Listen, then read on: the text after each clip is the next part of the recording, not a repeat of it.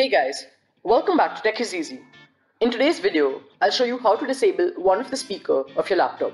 So if one of your speakers isn't working and you want to fix the problem temporarily, what you can do is reduce its volume to 0 and then you'll be able to hear all the sound from the other speaker. So I'll show you how to do that in this video.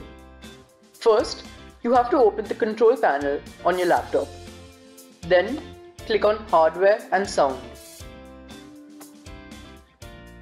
Then under Sound, you have to click on Change System Sounds. Then you have to go to Playback and right click on Speaker/Headphones and click on Properties. Over here, go to Levels and click on Balance. So as you can see right now, the volume of the left and the right are both 80. So if I have a problem in the right speaker, all I have to do is bring this to 0. So now all the sound will come from the left speaker and your problem should be solved. Then you have to just click OK. And now you've disabled the right speaker.